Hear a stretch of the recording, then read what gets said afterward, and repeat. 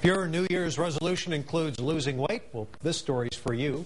There are countless diets, of course, that will more than likely lose their luster after a few weeks. But KXAN's Jared Wise explains how some smart shopping in the supermarket can help you win that tough battle of the bulge. After gorging on holiday meals in the new year, most shoppers start reaching for the healthier choices. Always a good time. But just because something says diet or low fat doesn't mean you should believe it will actually help you shed the pounds. Take this crunchy Peter Pan peanut butter. It has 16 grams of fat and look below 6 grams of carbs. Now take the reduced fat crunchy Peter Pan peanut butter. Just 3 grams of fat was taken out and replaced with more than double the processed carbs.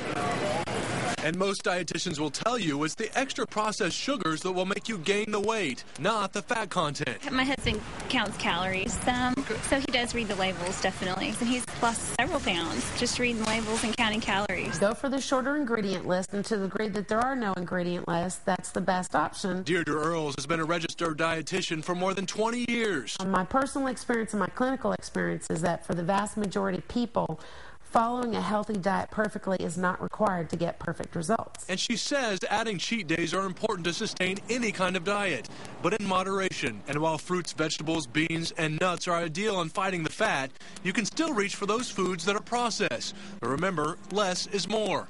And that includes things like yogurt. Buy it plain and without the fruit on the bottom, because most of that is sugar. Instead, add your own real fruit. And on things like bacon, stick with a lean regular version for the most part. Sometimes turkey bacon can have more additives and higher sodium, making weight loss that much more difficult. Obviously, bacon isn't an ideal choice in a diet, but bacon is the kind of thing that can get people to all of a sudden start eating more salad. Sometimes you have to start with where they are and then find ways to get them to like these things that may mean including things in their diet that are still not ideal. Jared Wise, KXAN, Austin News.